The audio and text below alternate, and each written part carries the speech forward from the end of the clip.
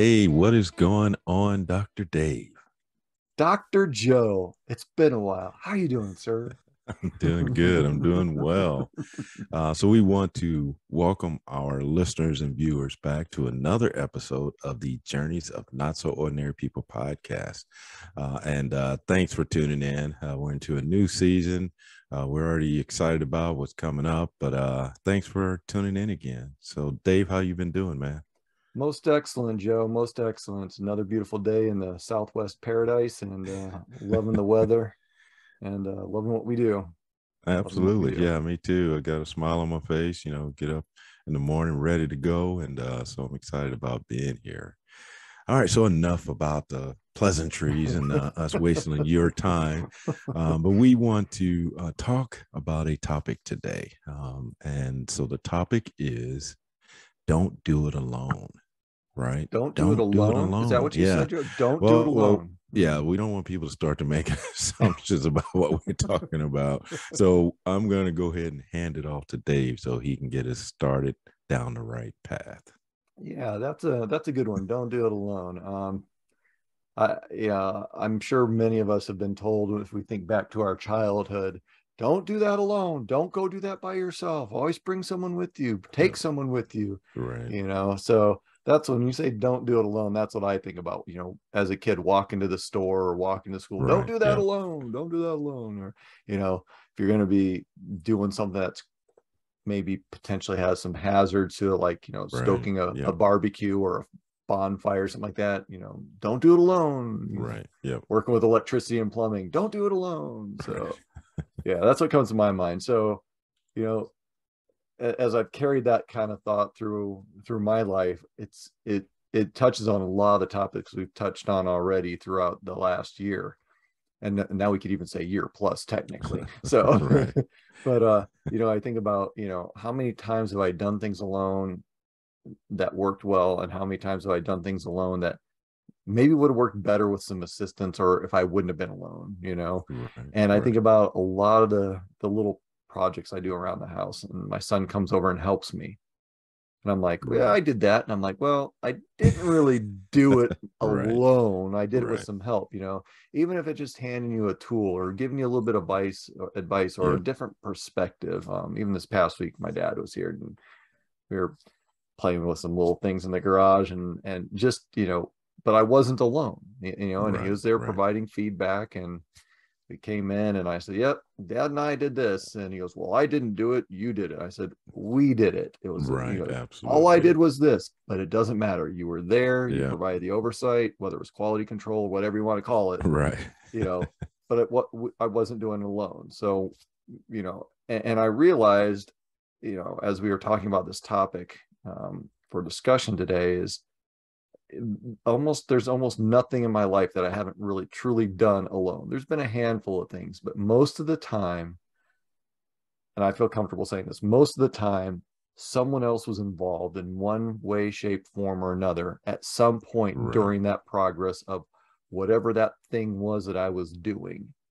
But Right. Yep. very few things I can honestly say I've done alone, Right. completely by myself. So, when we bring this topic up, I think it's important for our viewers and listeners to understand that even when we do things alone, most of the time we're not doing things alone. So, Yep. what does that really mean in the scope of things? If we can't do anything alone by ourselves, that means do we have to involve other people? And there's no real definitive answer for that. Sometimes we don't have a choice but to do it alone. But at this point, for us, the focus point is don't do it alone, because Right. not because you can't do it alone, but why do it alone when you can do it with someone else and have Right. that support, have that different perspective. Maybe there's a way to do things a little bit better or a little bit differently that'll make whatever you're doing, your product or service, turn out better. And Right. that's kind of the cool thing. It gets back to synergy. One plus one is not two, it's more than the sum of the parts.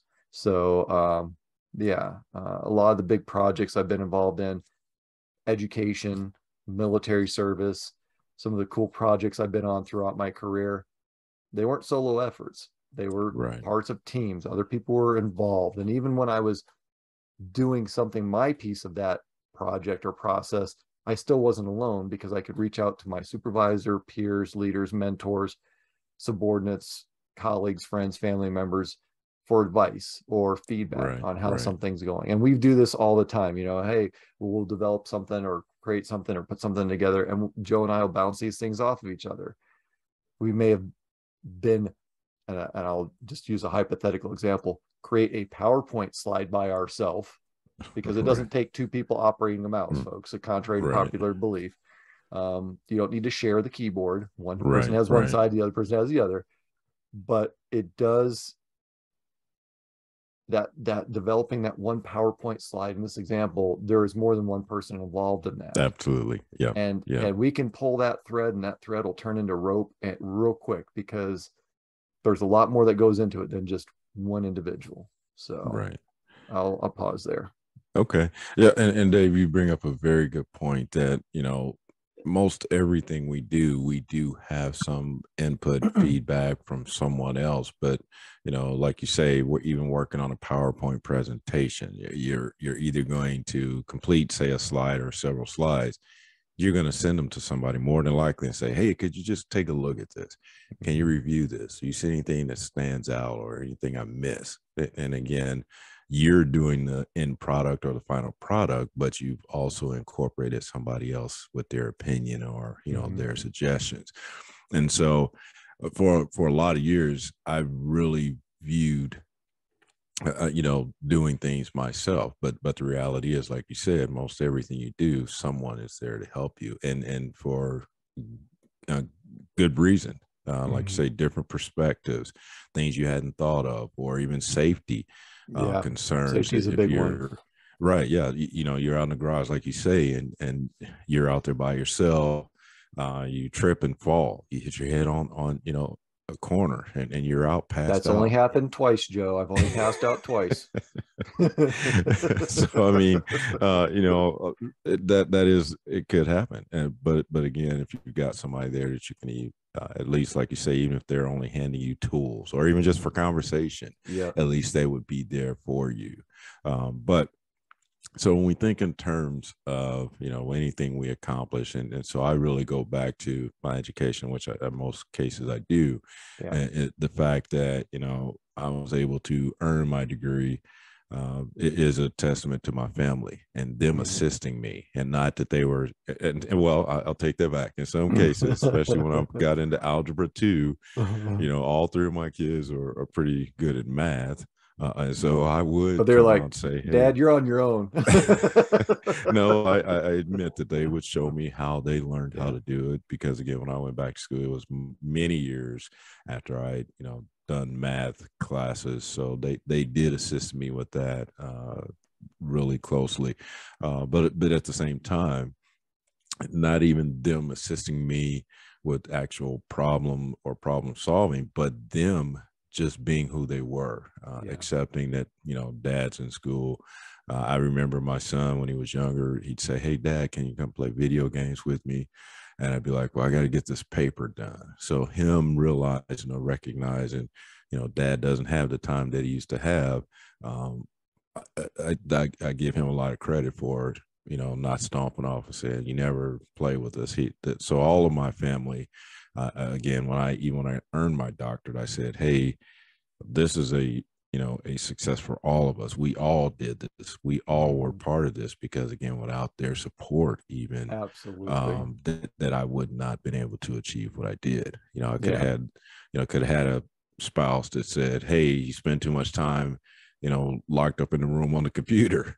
But she didn't. She even took, you know, even went as far as, you know, when she knew I was deep into my coursework, she, you know, kind of divert the kids, take them away. Sometimes they'd go, you know, have a meal outside or go to the mall or whatever. That was the mall back then. But I mean, just take them somewhere else so that there wouldn't be any distraction. So, so again, even though I was doing the bulk of the work as far as the actual assignments and things like that, my family helped me tremendously. So again, when we think about how we're not really doing it alone, those are some examples of that, where again, people not knowing or assisting you greatly just by them being supportive and understanding that I wasn't going to have the freedom that we had prior to that. So I think that's very important too, that it's happening, it's occurring, like you said.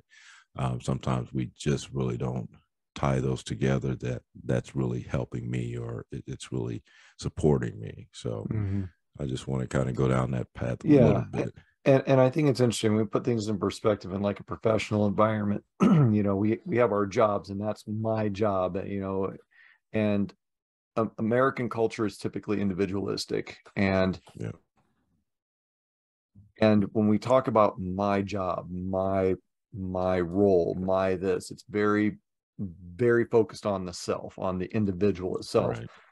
But then we're brought into all these teams, not if you will, teams. You're a part of a team, you're part of a department, you're part of an organization, a company, or a military equivalent thereof. So it's, we're part of a team. We work for a company, you're working for a team. You work for yourself, you're working for a team. Because even though you're like, well, how can I work for a team when I have my own business and all I do is X? You have clients, they have expectations. That's part of your team. So they may not be there to tell you how to do something, but they will influence your product, your service, your design, your marketing, your delivery, whatever. Absolutely. So it goes beyond the literal and kind of goes into the abstract a little bit, because we do have a job to do, and we get paid for doing our portion of that. But that's the focus, or that's the key element, our part. And that part is part of a bigger picture, part of a bigger piece to the puzzle. And understanding that will help us understand that, we're not in this alone. We are part of a team, and that's why we're titling this one "Don't Do It Alone," because when you do that, you put yourself in a box and isolate yourself. And it's not to say you won't be doing that project by yourself, or that part of that work element by yourself, but you are part of something bigger. It's just, what does that bigger mean, and what type of support do you have? And if you're not getting that support, then that's another piece of the discussion. And that's a very good point, Dave. I like the way you put that, even though you have an assignment or you're hired to do a specific thing at your organization or at your job, the reality is that it fits a much larger piece of that finished product or project or whatever it is. And I think that's the part where I think people, we separate ourselves, or don't understand the impact that what we do has a impact on what everybody else does. And we had that discussion really before we started along a different, we're down another path, but that's exactly what it does. It does tie in. Absolutely. We think, like you said, we were assigned or hired for a specific job, specific title, but again, the reality is it's an organization, so we fit that into that big picture somewhere on that board. And so to understand that impact will help you understand that you're not doing it alone, because like we've said, like you said, and you shouldn't do it alone. No, exactly. That's where I was kind of going. If you're so narrowly focused, and it gets back to the metaphor, the analogy that we've used a few times before, and that is, the food in the kitchen is great, but the ship is sinking. You're too hyper focused on, or you're too narrowly focused on what you're doing without understanding the impacts. Because if you did, you'd realize maybe you should be bailing water instead of cooking that burger on the grill.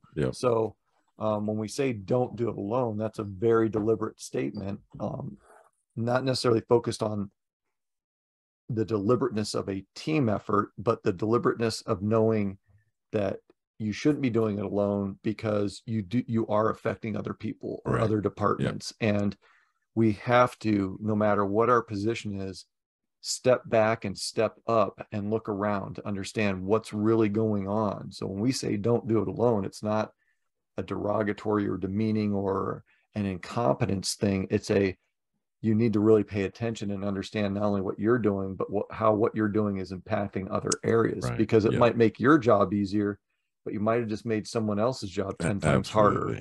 And with a little bit of feedback and integration and involvement with them, you should come up with a win-win. It may not be perfect for both sides, but at least it's not going to create additional work for other people. Absolutely. And that's what I always think about when, when we're talking about forming teams and getting a team together to resolve this issue.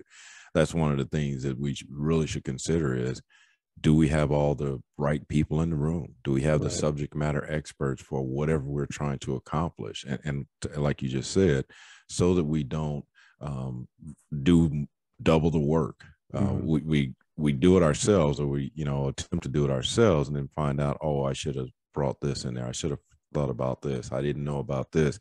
You end up doing a lot more work if you go ahead and attempt to do it yourself. That diversity of thought and absolutely, the diversity of thought is really critical, because groupthink is one of the worst things that can happen in a group. You get a team of 5 or 20 people that think exactly the same with the same backgrounds. There's a lot of opportunities that are going to be missed. You'll get something done and it'll be great, but probably at the detriment to many other folks. Yep. And that's why I go back to, again, when we're thinking about forming our teams and getting input from other people, making sure that, like you say, that diversity of thought is going to be there. It doesn't make sense, like you just said it. Even if you look at it in terms of a sports team, if I've got 5 point guards on a basketball team, right? Yep, great analogy. They may all be able to pass extremely well to one another, but who's going to score? Who's going to rebound? Who's going to do do all these other things? Or imagine a football team with just a bunch of quarterbacks on the field. That would be fun when I think about it and imagine. It looks kind of funny to see 7 guys on the field all throwing footballs in random directions. There's no one there to catch them. Yeah, exactly. So again, we kind of jokingly threw that out there, but that's the reality of it. If we don't select team members that are diverse from ourselves, or team members that think like us, and then we're going to be limited on the outcome or the output of whatever that is. And so again, we go back to just really understanding, and like I say, a lot of people have difficulty with this, understanding where your piece fits in that big puzzle. Like I said, if you're part of an organization or a job or military, whatever it is, you understanding how what you do impacts those other pieces. Absolutely. Yeah. That's that interconnection. I think that's a piece that's missing from a lot of teams. Well, if you even look at it this way, if you're looking at your small piece, how that impacts. So most, say puzzle pieces, they have more than one edge, one surface. Think about that when you place that puzzle piece in the middle of the board, and all these other pieces that eventually touch that piece. That's very similar to, again, a organization where you do this part and then other people do those parts. And then we see, once that puzzle is completely put together, all the pieces that it took to complete that project or that mission, whatever it is. So I think, again, if you understand that part of it, that I'm not doing this alone, it's not just me, even though I may have come up with this particular piece of it or this part of the idea, I'm still not doing it alone, or I shouldn't be thinking I'm doing it alone. Yep, exactly. Yep. And when we continue to pull that thread about don't doing it alone, it doesn't have to do with anything. It's not a negative connotation. It's an awareness. And, we need to understand, like you said, with the puzzle analogy, there's many pieces touching the one piece, whether it's directly or indirectly. And you can almost correlate that to something like a domino. Even the last domino that fell was touching the first domino that fell indirectly, because that's how it fell. Because if the first domino wasn't pushed, the last one wouldn't fall. Well, you can still push the first one, the last one might not fall, but hopefully if everything's set up properly, Nothing more frustrating than putting up 10,422 dominoes and only having 3 fall. Or having all but 3 fall. Right.